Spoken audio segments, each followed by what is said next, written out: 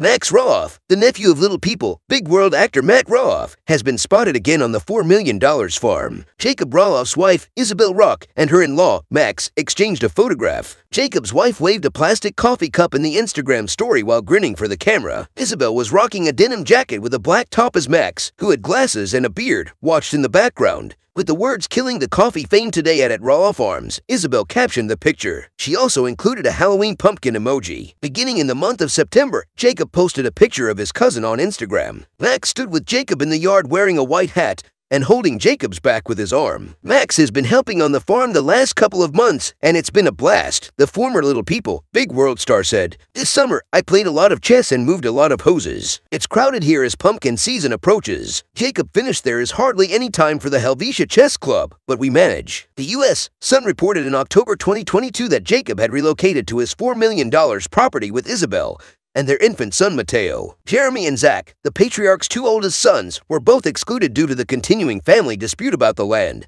During a significant occasion at the farm, the estrangement between Zach and Matt persisted. Near the end of September, Matt advertised a trip to Roloff Farms and published a picture of the 106-acre property's schoolhouse. It doesn't matter if you're 2 years old, 3, 4, 5, or 17 years pregnant, or a parent, grandparent, or grandparent, the TLC star vowed. You're going to quickly create some memorable memories. We'll take care of that. He ignored Zach and his wife, Tori Roloff, but tagged his ex-wife, Amy Roloff, and Jacob. The 61-year-old celebrity confirmed at the start of September that Zach will not be doing any private tours at the yearly Pumpkin Festival this year. A statement from the farm said, "We have decided that private tours will not be offered this year." Prior to offering tours, Zach and Tori volunteered at the Pumpkin Festival and interacted with visitors. The family show's demise follows the U.S. Sun's exclusive revelation that Zach and Tori won't likely return for the upcoming season.